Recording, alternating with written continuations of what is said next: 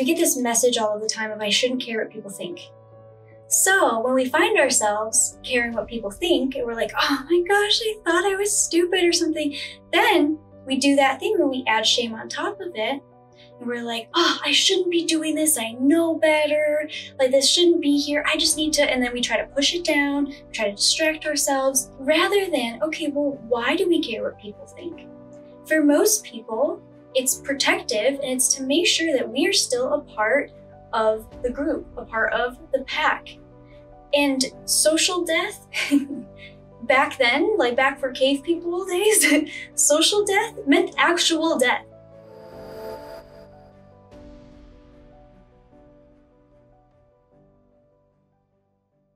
Hey gang, this week's episode, I shared the mic with Hohman. Jewel is a connection specialist and coach focused on helping people create the friendships that they desire by embracing our most authentic selves and truly understanding who we are so we can understand the type of relationships that we want to attract.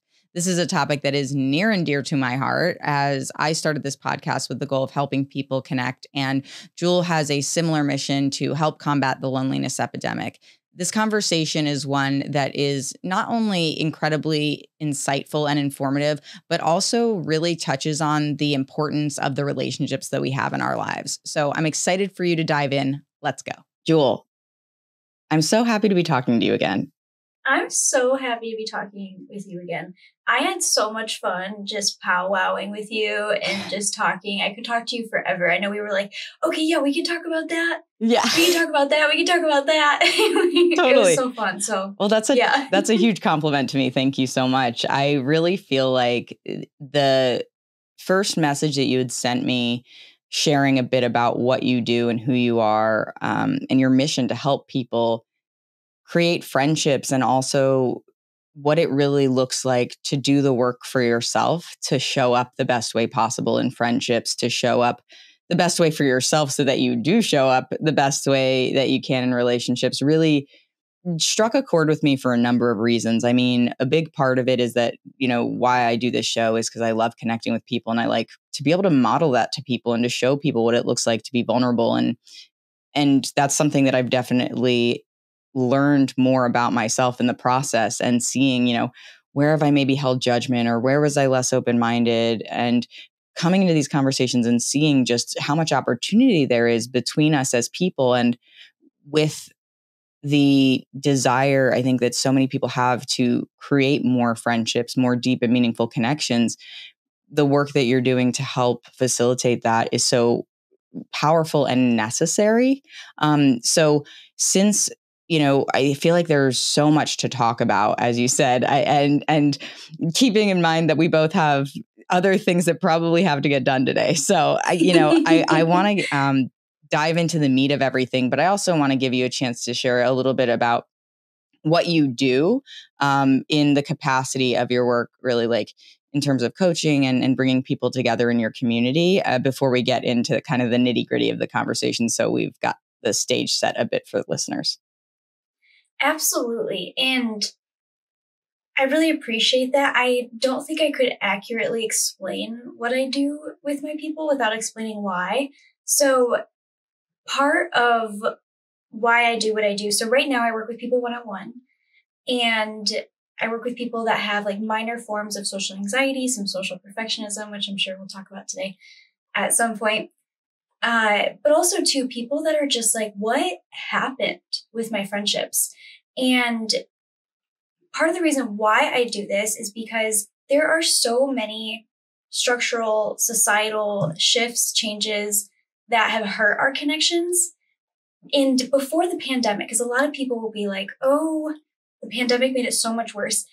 And yes and no. Loneliness was steadily increasing. Mm-hmm. Millennials report like 1 in 5, I think. Oh my gosh, now I'm messing this stat up. But we can fact check that later, but it's too high. Yeah. Yeah, it's too high. Number of millennials that report having no close friends. And we, in my opinion, have been put in this loneliness epidemic through cultural isolation, from like commercial isolation.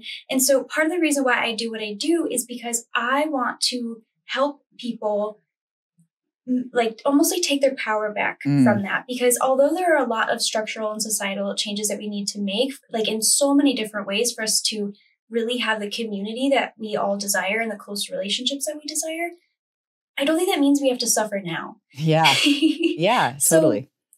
that's what I do. That's why I teach certain topics. We are launching a group at the end of this year. We're doing courses at the end of this year. That way it's more accessible to everybody. But what I do one-on-one with clients is I work with people that, you know, are struggling with some social anxiety, some insecurities, and they're like, I just cannot feel connected to people. Like they know that they are the thing standing in between them and the connections that they want, which we can dive into this as we go. But this is often the common barriers, like our thoughts about ourselves and our thoughts about other people. Because at the end of the day, friendship, we know the science of it. We do. Like, that's not a mystery anymore. I think we think friendship just happens or it doesn't. We know the science of it now. But what prevents us from applying that science? And again, cultural things, but I love helping the individual really take their power back, but also be like, okay, how am I preventing myself from connecting to people in a meaningful way? Yeah. So yeah, we can dive all into that. But how I work with clients right now, again, is through that one-on-one. I use evidence-based practices. I am always shooting for the most ethical, evidence-based self-help practices. I appreciate that. And yep, I'm very, unfortunately, there's a lot of misinformation in this world. So I'm very passionate about that. And same thing with coaching practices as well. Like I use a trauma-informed approach to work with clients one-on-one to help them create more connection. I feel like everything that you're saying is just so up my alley. Your approach to it, kind of working backwards from where you landed there, is like, I think the ethical approach to it is so important, and it's something that I feel like we might inherently believe that people will do, right? Like we hope, right, that people are doing things ethically. But if you take like a nice glance around the world, that's really not the case in a lot of ways. And when it comes to creating meaningful connections, there are a lot of people out there who the priority is, how do I monetize this? How do I create more business around it? And so while like the output might be something that's what people desire, or the marketing, spiel is like, here, is this what you want from this? We can give it to you.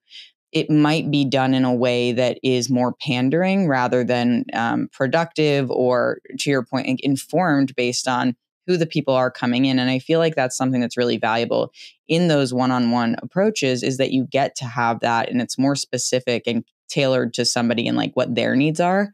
I love that you want to expand it and build that out more, because I think it's absolutely essential for people to have that knowledge and be able to integrate into communities that offer that. I also feel like if you're somebody who has social anxiety or deals with like feelings of inadequacy around other people, I feel like having a one-on-one approach can be really beneficial, because you have to unravel that before you can get into like the group setting where you're starting to feel more like yourself and owning that. And something that you said about sort of like taking your power back, I think for a lot of people too, it might be even just like learning what your power is. Have you found that to be the case?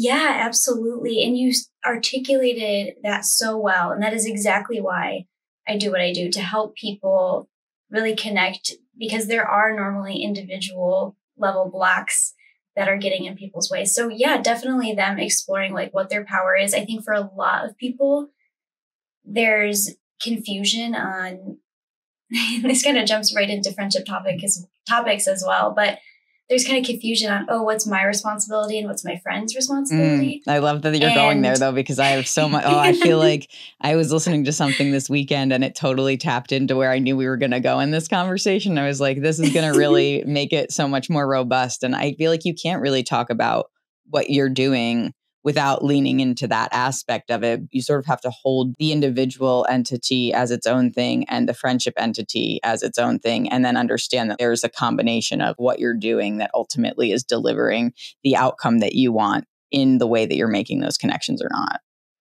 Yeah, exactly. Exactly. And helping people understand too where they actually have so much control over their connectedness. I don't want to say their friendships exactly like with other people, but they have so much more control over their connectedness and how they can create that, regardless of whether that's with making a friendship that they already have more fulfilling, or finding new friends, or even just fitting. Like, a lot of my clients are entrepreneurs in some kind of way, or new moms, and it's like having friendship fit into their schedule in a sustainable way, a way that's sustainable and almost like routine for them. Yeah.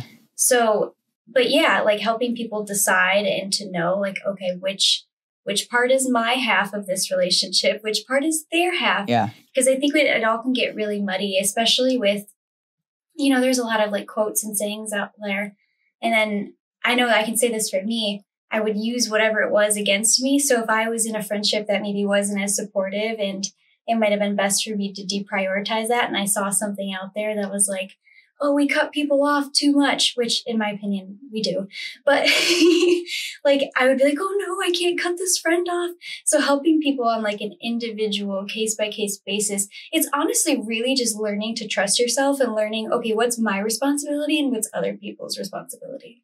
Hey, gang, I just wanted to pause here for a second and say, if you are enjoying this episode and you are thinking to yourself, yes, I want more friendships that feel aligned with who I am now as I navigate my personal and spiritual growth journey, my wife, Nicole, and I are thrilled to be announcing the launch of our membership community, Full Spectrum Friends.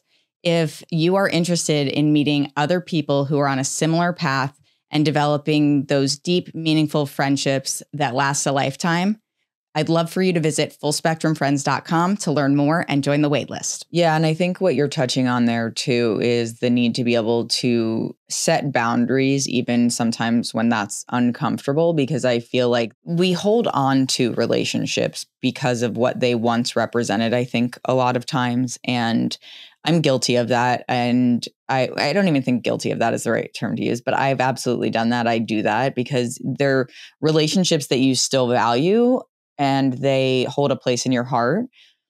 Because they hold a place in your heart doesn't necessarily mean that they hold a place in your life at the forefront in this present moment. And one of the things that one of my best friends has said years and years and years to me, some people are there for like a reason, a season, or a lifetime. And it's such a simple concept, but it really resonates with me because I feel like, you have those friends who are there from, whether it's the start because it's actually the very beginning and it's a whole lifetime, or, you meet them in high school or college or as an adult, and then they're there for the duration of it.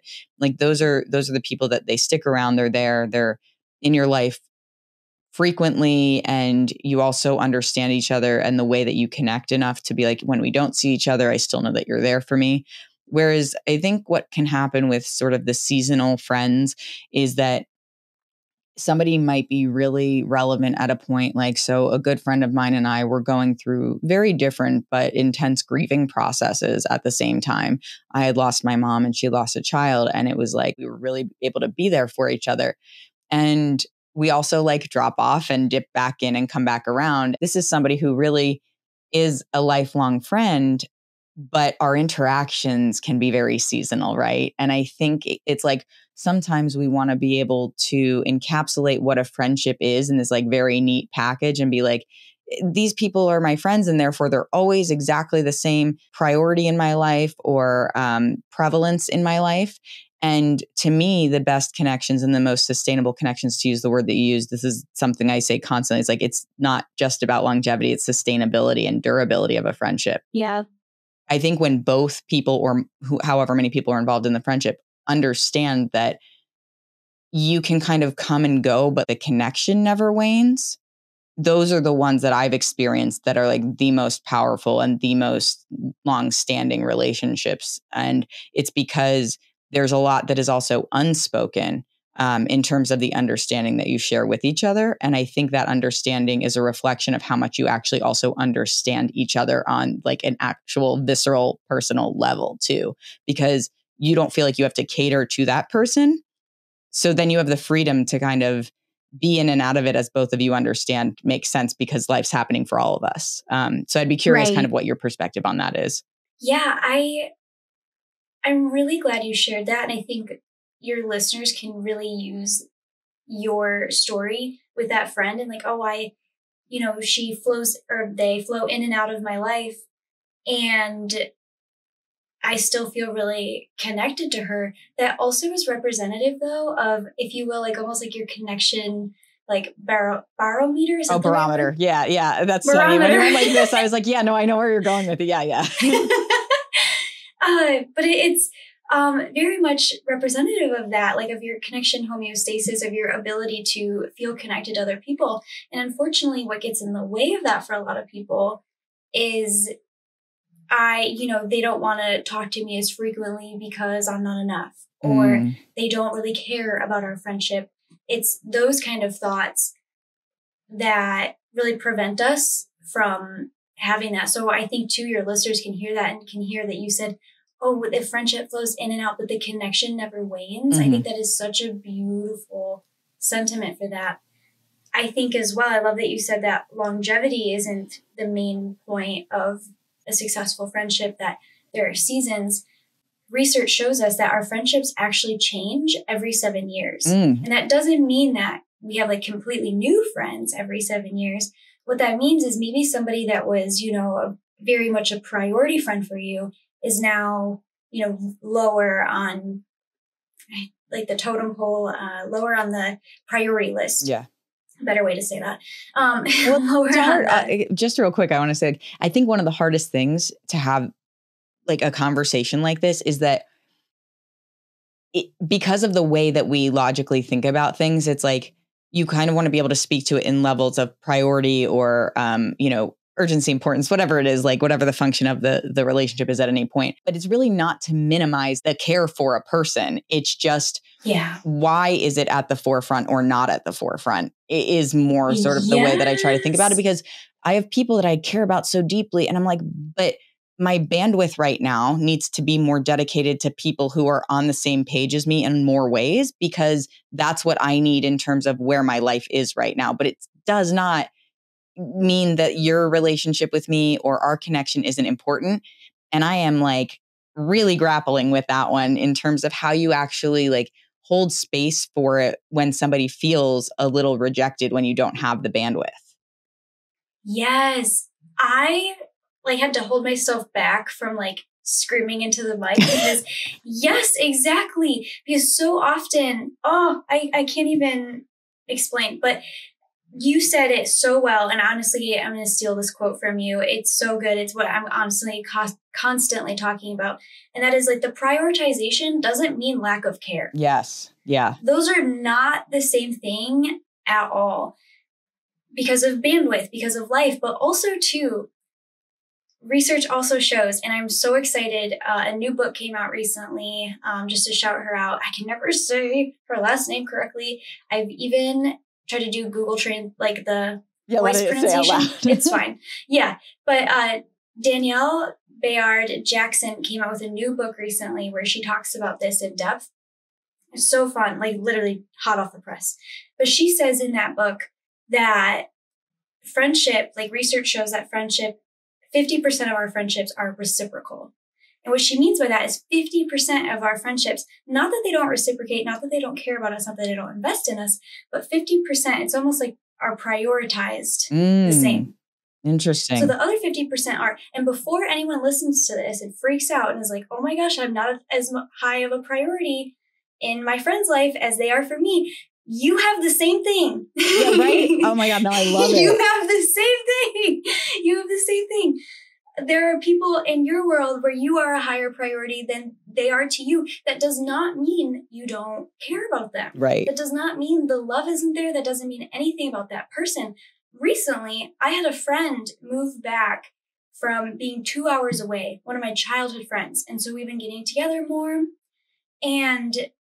But honestly, the way my life is structured right now, she wasn't as much of a priority. I was definitely higher on her priority list because she didn't really know a lot of people here anymore. Yeah.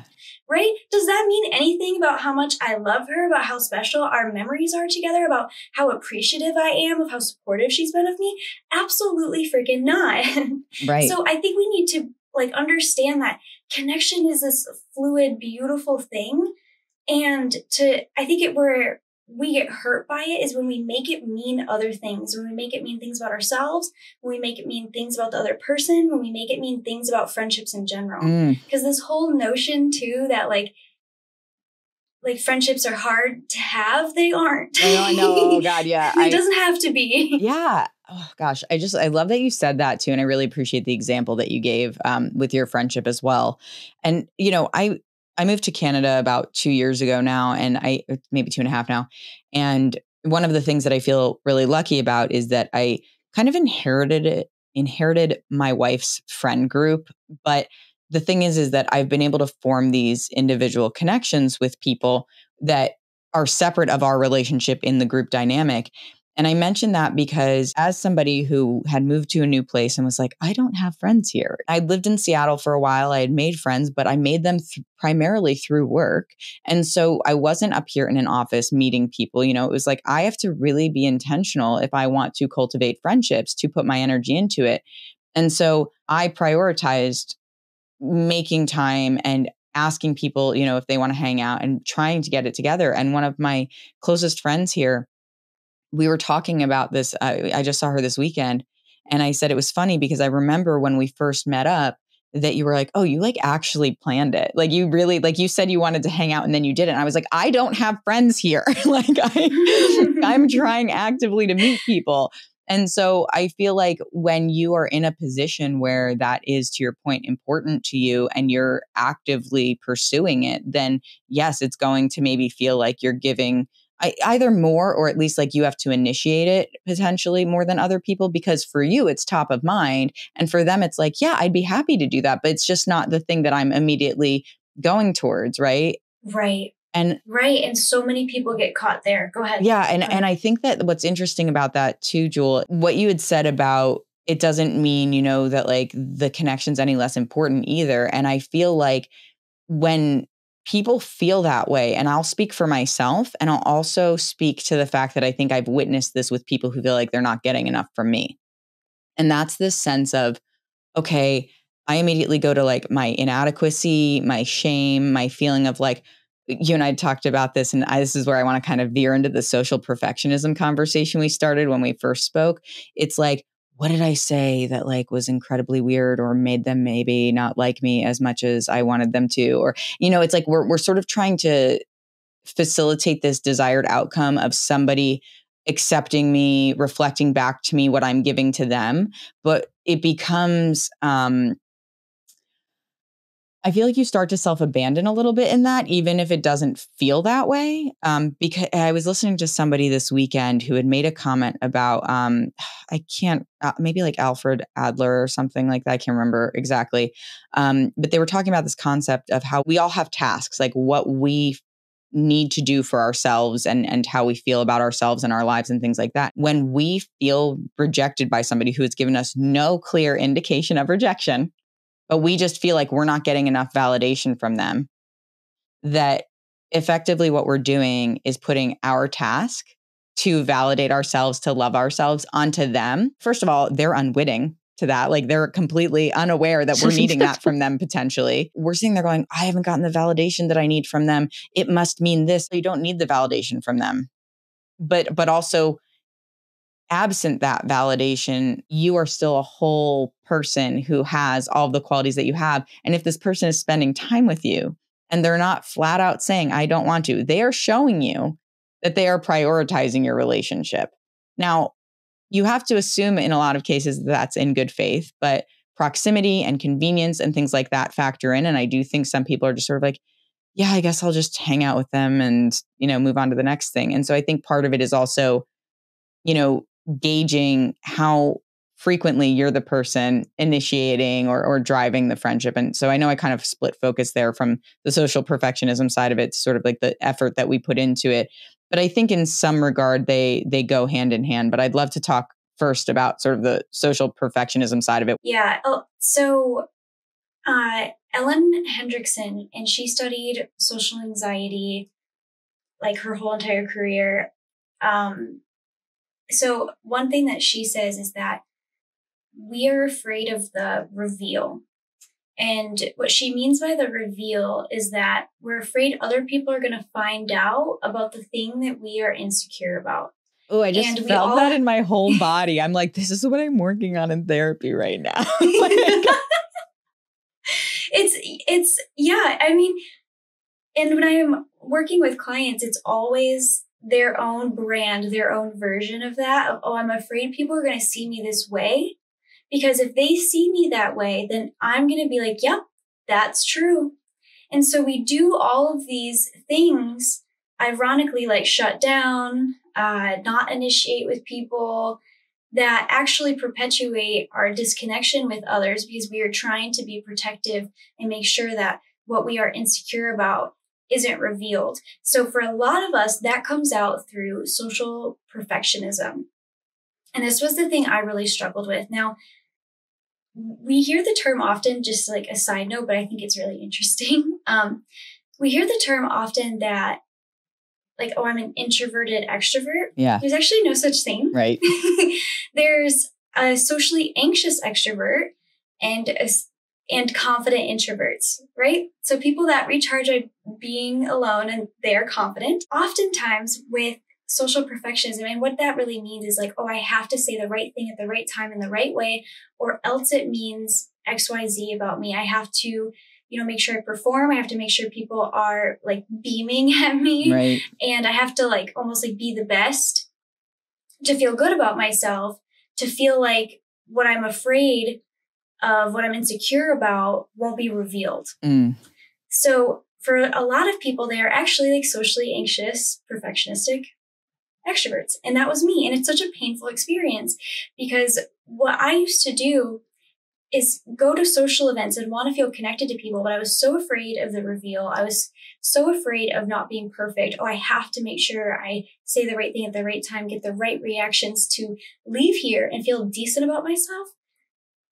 Whenever something would slightly go wrong, I would be like, oh my gosh, they totally saw, they totally, can tell that I'm like a secret loser. And I would have that experience of my biggest insecurity being revealed, even through like really small micro expressions and micro moments. And then I would go home and cry in the car, right? So, and a lot of us have different levels of this. It's a spectrum, of course. But that's really, if you're wondering like what social perfectionism is, that is how it can get in the way of us feeling connected when we're socializing. But it also comes up a lot as well. Like I had wonderful friends, truly. But did I have the experience of having wonderful friends that loved me? No, because I was constantly looking for, oh my gosh, do they see that I'm secretly the worst? God, I feel like you're speaking to my soul right now because you question your connections because of your insecurity with zero indication from the actual interactions that you're having. And like you said, with those micro moments, micro expressions, I've walked out of, with the group of friends that I was just talking about, walked out of a night with them feeling really great about it. And then a switch flipped and I was like, do my friends really like me? And the thing is I'm self-aware enough at this point in my life, and I know my friends well enough to know that that's not the case. But it's like, it points to something that you clearly need to address because there's some internalized shame that's happening around like, why do you not feel good enough? What is it that you think that they're thinking or saying about you when you leave, right? And it's a very challenging dynamic to navigate internally, because it's also something that, because if you're in that headspace, I'm curious if you felt this way as well, because you're like ruminating on it, or even if you're not totally fixated on it, but you're just having that anxiety about it. It's like, that's not really a conversation that you're feeling like, I should now tell my friends that I was feeling this way. I did do it the one time though. And my friend responded really well, prefacing it with, I know you overthink. So I'm going to kind of address this with that in mind. So you understand that that's not what the situation was. But what you're describing too is the story that we tell ourselves versus the actuality of what's happening. Right. Exactly. And exactly what you said, that it's coming from a shame. It's coming from an insecurity within us. And my favorite thing to do with clients is to help them be compassionate of that, accepting of that, learn how to own it in their own way. And it's so funny, Nikki, like because that's like one of the first things that we do and start with, how easy connection is after that, truly, because then you're not afraid to say the vulnerable thing, to reach out and initiate, and instead of fearing of bothering them. You're like, it's interesting how much that has to come first, because it impacts everything else, truly, in our relationships with other people. So a way to kind of summarize that I love to tell clients is like, the way we relate to ourselves is the way we relate to other people as well. So if we're relating like, oh, I have this shameful thing I need to hide that I don't want to look at, that, I feel awful about, we're going to feel that way in our relationships too. Yeah. Well, that's really interesting. I like that perspective for sure. And I'm curious. So because you've built, your business and I don't even want to call it just the business, right? Like your purpose is around this, your mission is around this, because of a need that you had and something that you felt within yourself was important to address. Do you feel like there was a specific turning point for you where you recognized that like that was something that you needed to address, or was it sort of an evolution that you were coming to? Because obviously you've shared in our first conversation, like, you have a lot of certifications. You, as you mentioned at the beginning of this, like you're trauma informed. So you understand a lot of the psychology and the science behind it. So I know that given what we've shared with each other thus far, like self-awareness is the first step to all of it. Like if you're not willing to admit that it's the thing, then like you're never going to get past that. So you had the self-awareness, obviously. What was the catalyst for you to be like, okay, now I'm actually going to do something about it? It's really fun to think about because this was so long ago, and I really appreciate you asking the question, but the turning point truly was for me. I remember being at my old kitchen table, and I had been doing a lot of work with a bunch of different kinds of practitioners. And I remember having this experience where I was starting to overthink, and I was starting to be like, oh, they hate me for this reason. They think I'm stupid for this reason. I think I'm stupid for this reason. I'm, starting to already fantasize about how to be better next time. And I was having this experience, and I remember sitting there and I was like, oh, like this does not help me ever. And but I watched myself have that experience, and I didn't make it wrong. And I remember crying at the kitchen table, and it was so painful. And yet I felt so close to myself at the same time, because I didn't make any of that wrong. I didn't believe any of it. I wasn't buying into those stories, but I was just almost like watching myself have that experience. And that's when I really, that was a huge turning point for me. And I think too, there's tons of turning points, right? Like change happens in tons of little moments, but that one really sticks out to me, because I think what I really took away from that was that I don't have to carry this anymore. Like this doesn't have to be like what I carry, what I operate from anymore. So yeah. Well, I was writing it down as you said it, and then you repeated it, and I was like, okay, I can remember to come back to it now. Is that you said, I didn't make it wrong. And I feel like that really touches on a tender spot for me. And I'm sure for many people, because when you feel that shame and you have that sense of inadequacy, for me, it's very like, I'm very aware that there is internalized shame. Like I know a little bit about sort of the origin of it.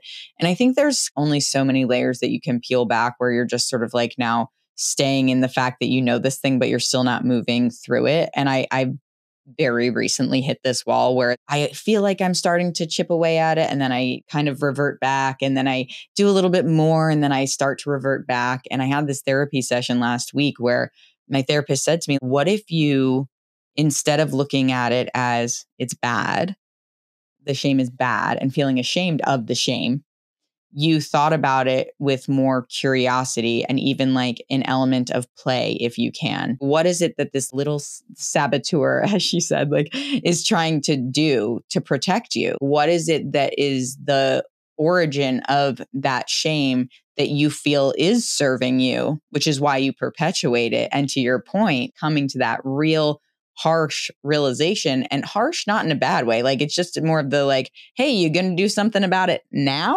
Or are you going to keep just saying, yes, I have shame, I need to work through it, and do it in these little bits and pieces, but never propel yourself forward through it? And it was like, oh, okay. So stop looking at it as it's bad. And I think it's kind of funny to be like, oh God, the feeling that I get when I think about my shame is more shame. So now how do I confront that feeling? Like, what do I do with this? But it really helped isolate that as its own thing. And like you were saying, be objective about it. Like, does it serve you? If it does, which it's really not, but like, what do you perceive it to be doing that's helping you? And what we perceive it to be doing, whether it's shame or something else, is it is in some capacity a protective mechanism. And I was just listening to Untethered Soul by Michael Singer. I don't know if you've read or listened to it, but I've heard of it. It's really great. I like the content of it a lot. And speaking to the fact that, in a lot of these situations, we have the choice. Like, we can decide to hold on to it, or we can decide to release it. And it's not to make it seem as if, oh, this is so much easier. Like, it's so easy. Just let it go. Just stop feeling that way or stop thinking about it. You have to unpack it enough to understand what it looks like to move forward and not continue to kind of revert back to it. Otherwise, we just repeat those patterns. And I feel like that's a really good example, what you were describing for yourself. Like, if you stop making it wrong, stop feeling bad about the thing you already feel bad about, like, give yourself space to acknowledge that you feel that way. But as much as you can, remove the emotion from it and look at it objectively. And I feel like a great way to do that, a lot of people will be like, well, you wouldn't talk to your best friend that way. You wouldn't talk to somebody you love that way. I think in this type of situation, it's the same mindset where it's like, what would you say to somebody who is telling you what they feel and it's exactly how you feel right now? You would absolutely try to help them navigate through it, but you don't do that with yourself. You're not as compassionate with yourself as you would be with other people. And I feel like that's such a really valuable point to make for listeners, that like, it is so much easier for us to direct our compassion towards other people and slight ourselves, but we can actually be more compassionate to other people if we give that grace and compassion to ourselves too. Yes, I really appreciate you sharing that, Nikki. And I think everybody will benefit from hearing that, because there's something that most people have, something that they want to change or that they have shame around. And I will say that's the number one thing I do with my clients, is I help them understand, okay, what am I getting out of thinking this? And such a micro level that's so helpful for them. So for example, if they are having like a socially perfectionistic thought, like I have to get them to like me, for example, or, I'm not good enough, then it's like, okay, well, why? Like going like the step why. And it doesn't have to mean like going back into, sometimes it is, and sometimes it's helpful. I don't do that. But for some people, most of my clients have been through some kind of therapy, but there are experts out there that can help you with that, professionals out there. But what I do with clients is like, okay, what is my brain getting out of this? And we really think of like, okay, there's ourselves and then there's our protective brain. And so when we, instead of being like, okay, I shouldn't feel this way, this is a problem, I shouldn't be dealing with this anymore, when we are accepting of it, when we understand it and we are compassionate with it, you would be surprised how quickly it is to like move forward from there. Because it's almost like that part of you gets to feel heard and to know that you're really safe. Yeah. So like an example of that that I love to use with people is we get this message all of the time of I shouldn't care what people think. So when we find ourselves caring what people think, and we're like, oh my gosh, I thought I was stupid or something, then we do that thing where we add shame on top of it. And we're like, oh, I shouldn't be doing this. I know better. Like, this shouldn't be here. I just need to. And then we try to push it down, try to distract ourselves, rather than, okay, well, why do we care what people think? For most people, it's protective, and it's to make sure that we are still a part of the group, a part of the pack.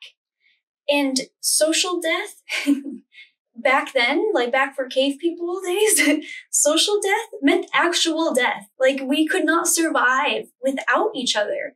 So it's such an instinctual, deep fear as well. This is just like a side note, but our brain lights up in the same places that it does with physical pain as it does with rejection.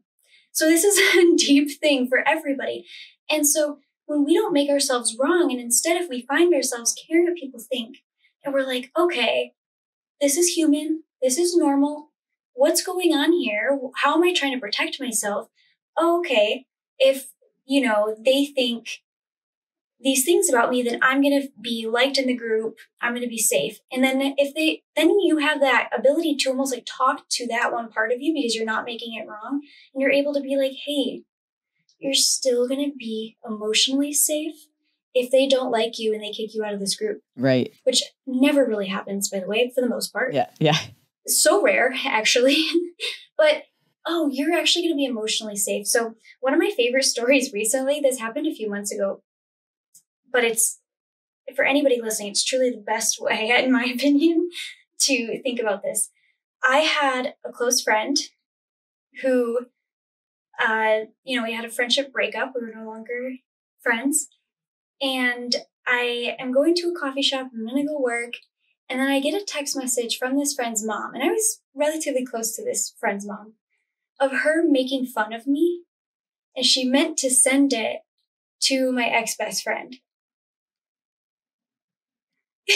Oh, God. That hurts, right? For so many reasons, this is all making me very uncomfortable. Like, that hurt. And what's so interesting, y'all, if I would have been like, oh my gosh, I shouldn't care what they think, this shouldn't bother me, I would feel 1,000 times worse. Instead, when I got to the coffee shop and I got that message, I was like, oh, and I felt hurt and I had my cry and I was like, of course this hurts. I cared about this person. I still care about these people, right? I want them to be doing well. Of course it hurts to feel like you aren't, like you're kicked out or you're rejected. But because I was able to not make it wrong, I was able to be like, okay, this really doesn't mean anything about me. Something is going, and I was actually, the side note, but I was actually genuinely concerned for this person, my friend. They weren't behaving normally. Yeah. But anyway, I was able to see that because I wasn't taking it personally, because I wasn't making anything wrong. I was like, okay, this doesn't mean anything about me. Something's going on with them. And I was able to look at like, okay, how am I still part of the group? How am I still safe? I ended up, because I did that and I felt so good with myself, truly, in that moment. After I had this moment where I took care of myself in the car, and I was like, oh, man, like I felt like I could do anything, because that hurts. I was going to be like, I don't think most people would have handled it that well. I know sure shit I wouldn't have. So like, well, truly, one, lots of practice, and two, this is what I think about, coach on all day, like for weeks, for years. For every week I do like 20 to 22 people. So it can be done, though, is I think the important thing here is it can be done. You can have the emotional reaction. I think it's, to your point, I think it's really important to have the emotional reaction. Like you said, don't suppress it. That's so the antithesis of what we're trying to do, I think, societally now in giving people space to feel. What you said about sort of like the things that trigger in our brains around physical pain and rejection is really interesting. And I'd love to explore that more, for my own awareness, because when I think about the things that make me feel the most insecure, the moments when I feel the most insecure, it is this very somatic experience. And when you exist in a space where your body's responding like that, it's very hard to just bypass it and be like, oh, I don't have to care what somebody thinks, because your body's telling you you do care. And I think that's part of what a lot of us now are starting to explore too. For a while, my wife, I would say to her, I'm like, well, where do you feel it in your body? And she's like, I don't know what that means. Like, I don't get what you're asking me to communicate to you. I think sometimes we can think that other people understand what we understand because we're so embedded in it and we're consuming it, or we're actively engaged with it. And so we might try to communicate with people in a way that they're not either receptive to or don't understand. And I wanted to kind of come into part of the conversation that we had originally, where you had mentioned the importance of also still being able to communicate these things to each other, even when it's uncomfortable. And especially, you'd said, regarding female friendships, because there's a lot of emotionality in that. Now, it can be any gender friendships. It's not exclusive to that. But I think when you have people who are leading from a place of emotionality, it can, especially when you're younger, it can devolve very quickly. And one of the things, and the friend that I was speaking to, who had a very nurturing response to me being like, I feel like you might hate me. It wasn't how I phrased it, but she validated me being like, I appreciate that you shared this with me. And it's important to me. I also think about what was I doing that might have made you feel that way. And I was like, here's the thing, old me would have lost it and felt really rejected. It's fine. It's fine. I don't have to think about it. It's fine. And then like the next day rolls around. I'm like, no, here's what's going to happen. I'm going to think about this constantly until I see my friend the next time. And then I'm just going to bring it up and I'm going to be weird about it. So like, just come at it head on, confront the situation and deal with it. And I think that when you have real safety in a relationship, like you're talking about, real opportunities to be vulnerable, knowing that it can be received, it changes the type of friendship that is too. Like it really evolves it to a new level because it shows you in such a more integrated way how safe that space can be. But it requires us to really trust in what that person can provide in that moment. And it doesn't always have to be support because I think people might not receive things well all the time, but if they're open to receiving it and you can sit with it, and if people need their own space and you need to come back to it, however you need to process the interaction to come back and actually dialogue about it, I feel like that's when you start to really level up the relationships that you have because you're not afraid of being honest, even if you feel like I'm aware I might sound like a lunatic right now. So you just tell me if that's the case.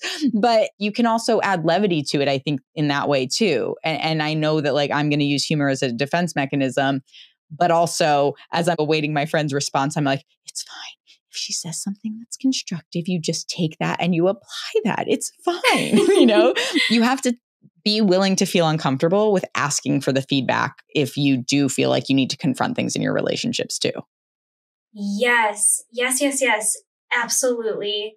So there's a few things I want to say about that. I want to start by saying as well, when I said, oh, I have lots of practice and I've been doing this for a long time, that is true. But I also want to say anybody, if you are having any kind of rejection moment and you take care of yourself like that, like I work with clients for a minimum of 6 months. And that's part of the reason why I do, like, in my opinion, like a shorter time frame. To me, that's shorter.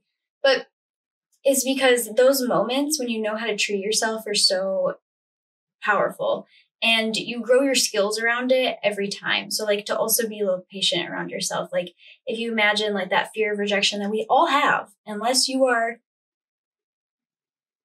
I don't know, Ted Bundy or somebody, Hey. like yeah, we all have, we grow our jars and our skills and our space around it where it doesn't impact us as much. So for me, that rejection that I just mentioned, that story, it really honestly only took like 30 minutes, like if that, honest, it probably more like 5 in the car and then whatever, who cares?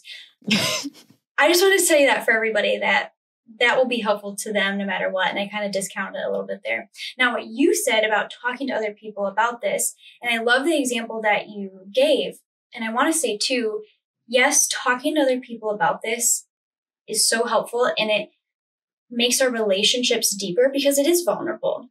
And we need some level of vulnerability in order to increase the depth of a relationship. It builds more trust there, right? And I'm going to guess that you felt closer to your friend and that they felt closer to you because you were both very vulnerable and open about that conversation. It showed me like a new capacity to our friendship and also showed me more about her as a person, recognizing that I might have read something in her body language, but beyond that, also saying to me, I appreciate the way that you approached this, asking if maybe there was something that you needed to do differently, because I was like, I have ADHD.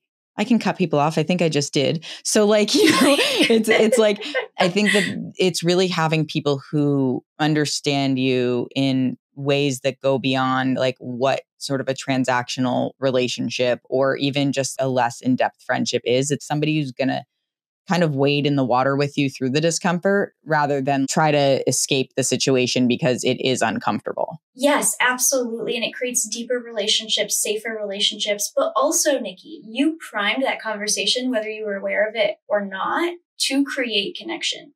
Because you didn't go in there saying, hey, you gave me a dirty look when I was telling that story. You went in there and you said, hey, this is what's coming up for me. I just want to hear what you think about it because I want to feel closer to you. I want to feel okay with our relationship. That's a priority to me. I'm communicating that. So you also set the conversation up to be vulnerable and connective by owning your side. You asked about theirs. You were curious about theirs. And you also, whether it was the way that you spoke, but honestly, you also said my intention right now is to connect with you. Yeah. And we can do that whether we are hurt, whether we are angry, so on. And also, what I want to say as well is we do this all of the time in our partnerships.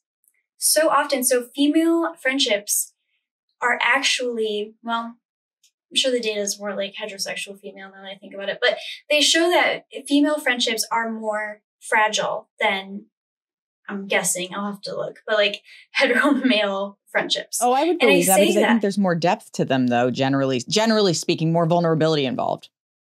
Yes, exactly. We are more emotional. Our friendships benefit us more. There's this study done that showed like, okay, does marriage, like emotionally and like health wise and life satisfaction, marriage between like two, like a heterosexual male and heterosexual female, it really benefits the male and not the female. I think I saw something about this recently. It really benefits the husband. Yeah. Because of the emotional benefactors. What really benefits the wife in that scenario is her friendships. So yes, however, our relationships, our friendships are also more fragile. And truly, I believe that there's a bunch of different reasons, but they can all really be summed down to we are not willing to communicate the way we are with our partners. Yeah, there's more of a risk. Exactly. One of the most vulnerable things you can do with a friend is to communicate about how you both are experiencing the friendship. Yeah. But where you are at with it. We do that all the time. I mean, I did that with my partner 2 days ago on the drive home. Like, oh, how are you feeling? I wonder too, so I'm an elder millennial, I'm 38. And I feel like for me, there was so little dialogue about opening up about your feelings and things like that growing up. And so I do feel like a big part of the desire to help people connect more and really understand themselves more is that like we weren't really given that language. We weren't really shown how we needed to express ourselves to feel safe while we were doing it. Not that we weren't taught how to express ourselves. I think that there was limited capacity for that. But I also think that there weren't really ever discussions around how to have hard conversations. It was like resolve it if you can, but it always felt it was more like a transactional resolution. Like somebody needs to say they're sorry, you need to accept it next, right? And in reality, this is how it made me feel. This is how I perceived it. And something that Brene Brown has said in videos I've seen of her before, speaking about her relationship with her husband, was how we have to have real honest conversations where one of us will say, well, like, what's the story that you were telling yourself? Because what I feel about the situation is what I'm telling myself, but I don't know if that's what you think about the situation. And if we just operate on, oh, well, what I think and feel is the reality for all of us, that's how a lot of the miscommunication or tension happens, I think, in those relationships, whether it's romantic, familial, or a friendship dynamic. So until we can feel that sense of familiarity, safety, and comfort with somebody, it's really difficult to tap into that soft spot where you feel it's very fragile and you don't want to ruin something, but it does get to the point where it's like death by 1,000 paper cuts sort of thing, where like you never mention it, you never mention it, you never mention it. And then all of a sudden, boom, like now you have a catastrophic situation in a relationship that you have. I really appreciate you sharing that. I think that gives really helpful perspective as well, and a lot of empathy and compassion for everybody. Like, okay, we really weren't taught this. And I think too, part of what plays a role in this, and I love that our culture cares about setting boundaries and honoring our space and our peace. But we're really quick to be like, that's not serving me. I'm done.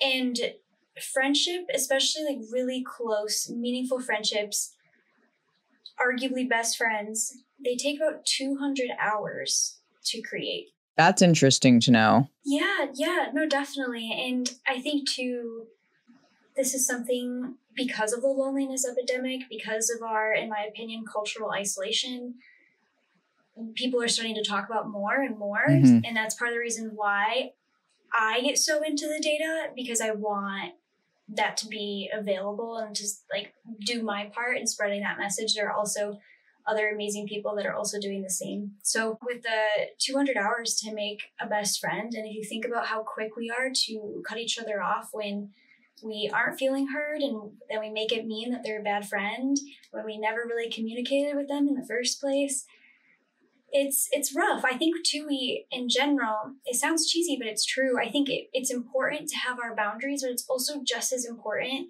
to communicate and to have repair conversations. Yes. That does not mean to tolerate someone's behavior, but I think having a lot of compassion can be really helpful. So to share an example, I had a friend who, this friend was a girl around my age, and she ended up just stopped talking to me out of nowhere, and then came back, and then she told me hey, I was really jealous of you and I didn't know how to deal with that. And she said, and honestly, I'm still struggling with it. And I was so grateful that this person came and talked to me about it.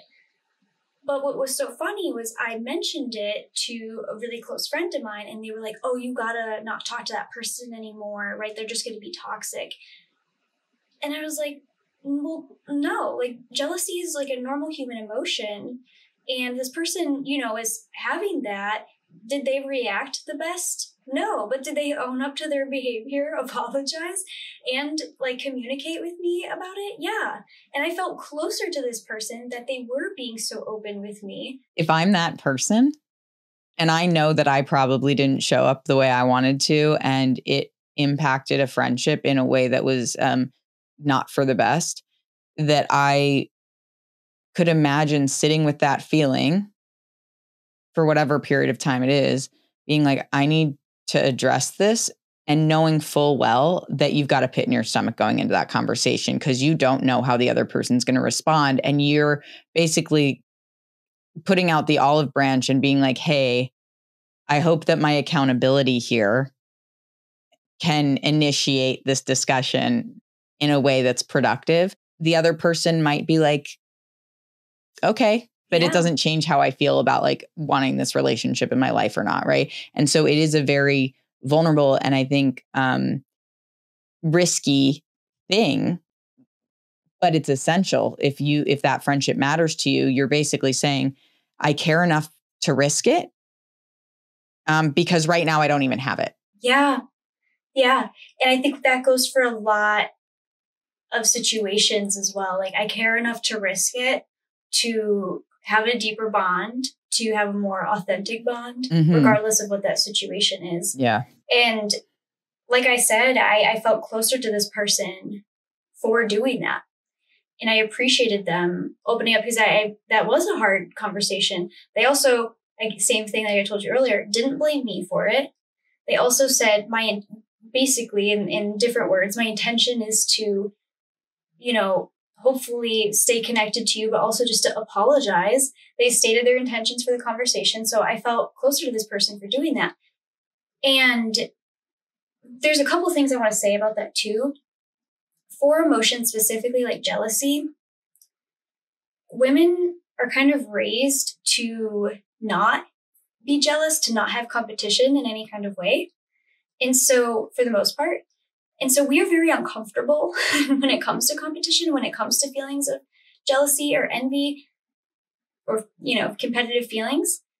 And so that's where a lot of relational regression also comes out, is because, again, we're pushing it down because we're like, oh, no, I got to be a nice girl, right? So I can't be jealous. Yeah. But if we can own that we are jealous, like this person did, we ended up talking about it months later. And she was like, just even saying that and recognizing that, kind of like what I said earlier, she was able to be there for herself in that emotion. And she was like, I really have been so much happier for you as you've done X, Y, and Z. Yeah.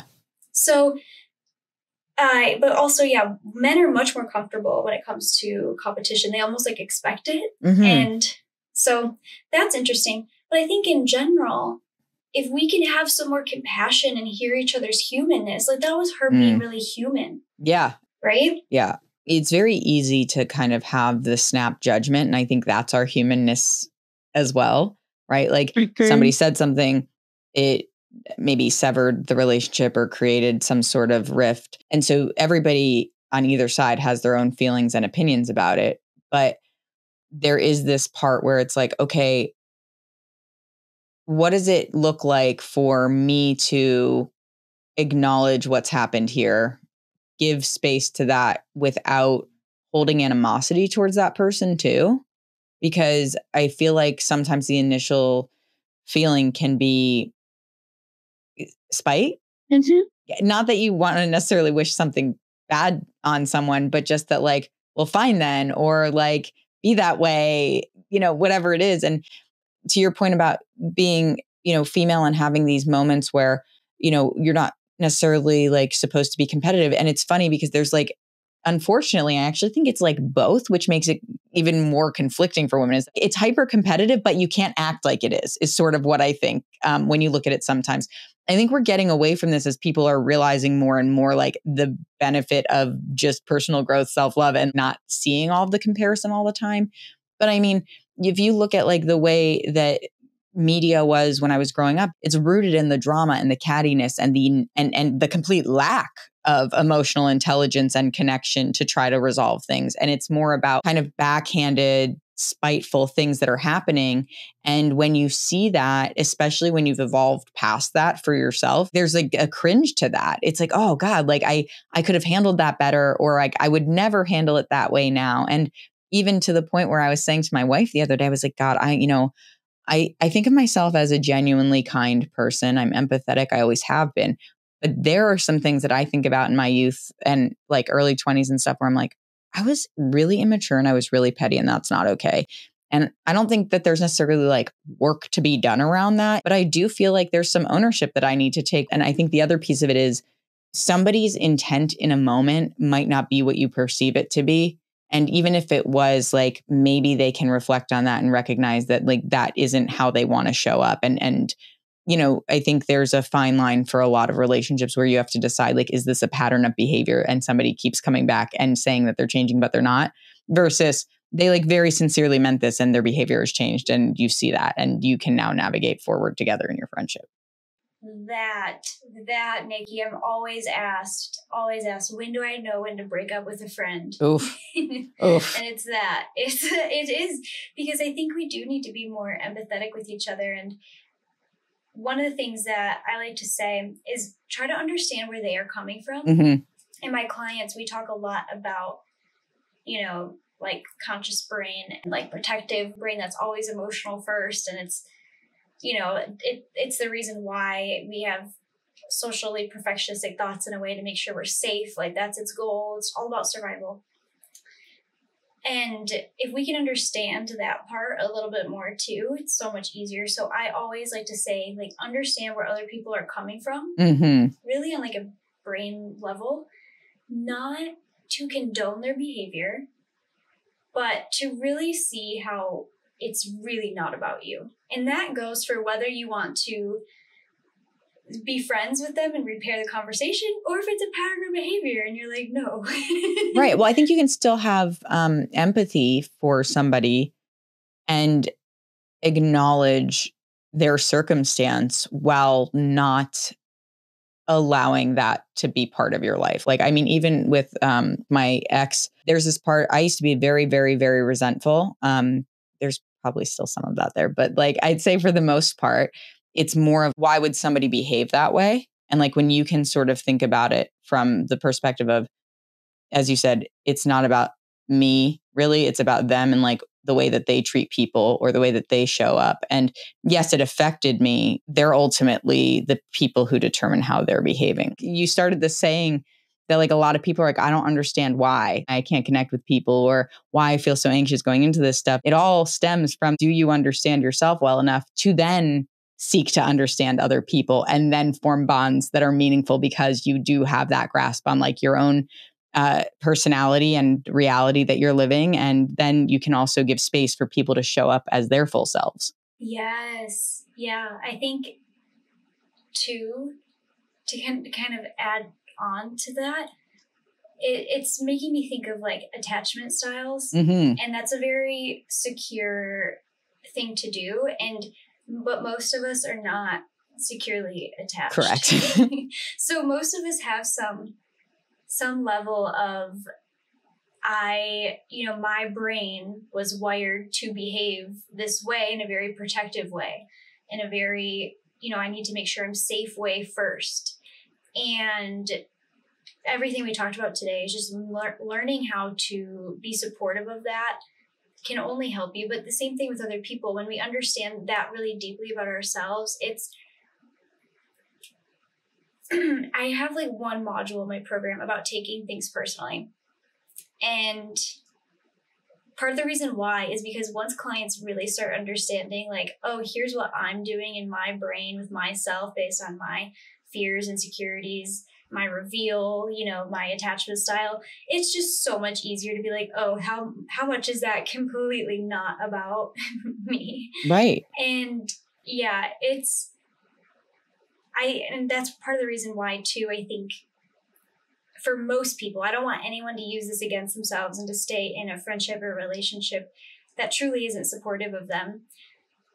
And I really think we need to start having more repair conversations. We need to communicate, and we need to have more empathy for each other and be more accepting of each other and their humanness as well as our own. So I'm really glad you said that. I love that you tapped into the repair conversation side of things and social perfectionism. I think these are items that people are probably like aware of but can't name. And one of the biggest things for me when I started therapy, one of my best friends, when she started therapy and kind of what encouraged me to go was like her telling me about the concept of naming it. It's like there's a lot of things that we sort of inherently understand, but we don't grasp. And I think this is a good example of that, where I wouldn't have really thought of this concept of social perfectionism, but I know that like there is obviously this piece of me that it's not necessarily that like I need people to like me.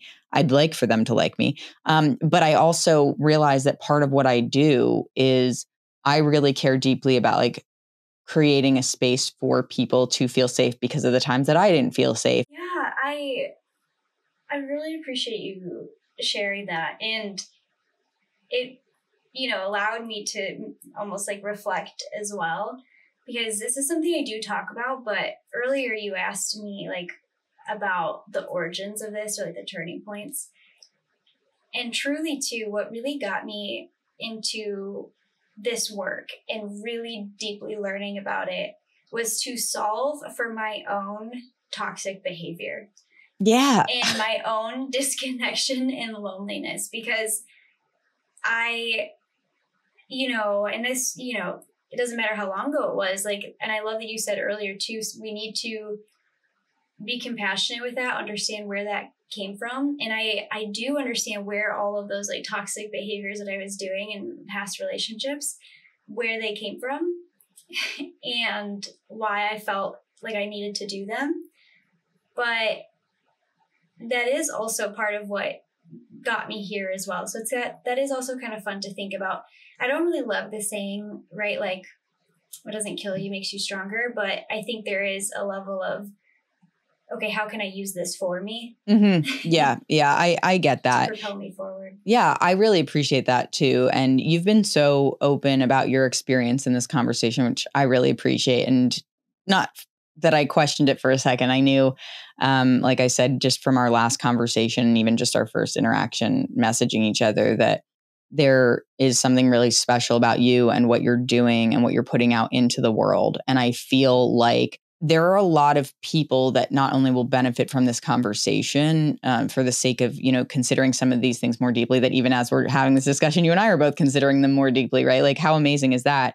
But I also feel like, I think that my hope for anybody listening is that you're hearing this and you're not just reflecting on, sort of the examples that we gave, but like if you're feeling tension in a relationship that you have and you feel like there's something that you need to acknowledge, whether that's about yourself, whether that's to yourself, to somebody else, like sit with that, give space to that, breathe some life into that so you can work through it. Because like the thing that is the most vital in this world for us, and the research shows it, is like human connection is the thing that is the most critical. We are social beings. We are a species that requires connection, collaboration, and community. So if we really feel like we're disconnected, it does absolutely start with you finding within yourself what it is, but it requires you to also make an effort to meet people who can meet you where you're at. And if your relationships that you have now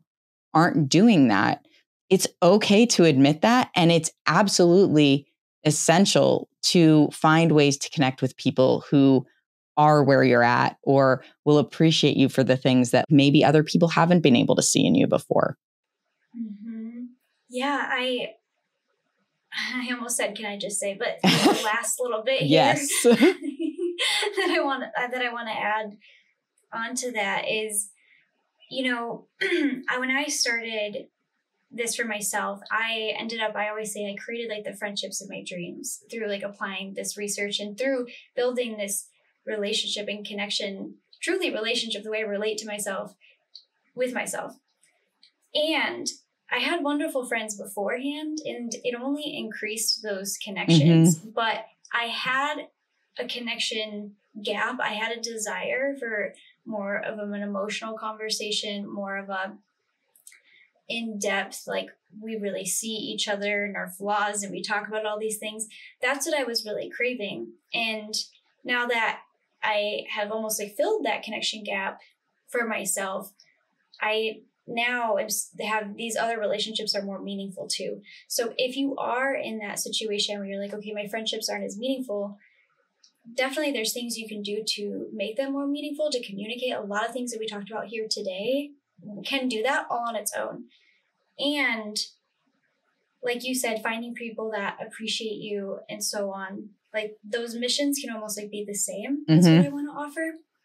And there's a lot of thoughts that get in the way of us creating new friendships, but I actually, we're launching a podcast soon. We really want to have Nikki on, so make sure you come hear her episode. But in the second episode of the show, I actually bring those friends on, those two friends of mine that I like sought them out to like be their friend. And I explained to them how I did that. And they were like, wow. And they told me afterwards too, they were like, it's so surprising that we didn't even really notice that you were doing these things. Love this so much. Oh my God, I can't wait to hear it. And one of them told me afterwards, they were like, it's so funny how I didn't notice that this thing that you were like actively pursuing me as a friend, but also it's so funny how like natural it felt being on the other end of it as well. I love that you said that. Yeah. So it was also too, and there's parts of that journey, and I go over it in the episode, that weren't easy. There was rejections. There was, like not everybody that I prioritized and invested in did it create this like ideal friendship. And I go all into that and how I handled that in explaining it to my friends. But also, it's so funny how enjoyable it is for them, how enjoyable it was for me, and how it can truly happen faster than we think. It does take 200 hours to make a best friend, but connection can happen in an instant, and that is always the starting point. You said a lot of things stop us from trying to make new connections, but it doesn't mean you don't want them. I feel like what you're saying, and is so, so important for people to hear and understand and embody, is that it does require effort. Like these things do require you to care. So if you really, really want to have more meaningful connections, then put the energy and effort into it. And it's okay if you like have to navigate what that looks like for you in different ways, like you said, with different people. It might be hit or miss, but are you putting yourself out there with people who you feel some sense of connection with to explore that further? And look at how incredible these connections that you can formulate are once you take the shield down and open yourself up to the possibility of those friendships. Like, I think that what you're doing is incredible. And I am so glad you have a podcast that's coming up. And I can't wait to just see what comes of that and the rest of the work you're doing, Jewel. Thank you so much for being here with me. Thank you so much for having me. I feel like this was such a valuable conversation. I mean, I don't really love that phrase, but there was just so much that we talked about here. And it was one of my favorite interviews, honestly, because we Thank were you. able to go, yeah, so thank you. So we were able to go so deep, talk about so many things, and I just really appreciate that. So thank you so much for having me. Oh, it's such an absolute pleasure. Gang, that is all for this episode of Can I Just Say? And we will catch you on the flip side. Gang, thanks so much for joining me for this week's episode. I just appreciate your support, and it means so much to me that you tune in week after week. The best thing that you can do to help spread the word about the podcast is if this episode resonated with you, go ahead and share it with somebody else wherever you listen to your podcasts, or you can go ahead and subscribe to my YouTube channel and share it from there. I also really appreciate it if you can leave a review on Apple Podcasts, because that really helps give people a better understanding of what the show's about and what you appreciate about the conversations that we're having.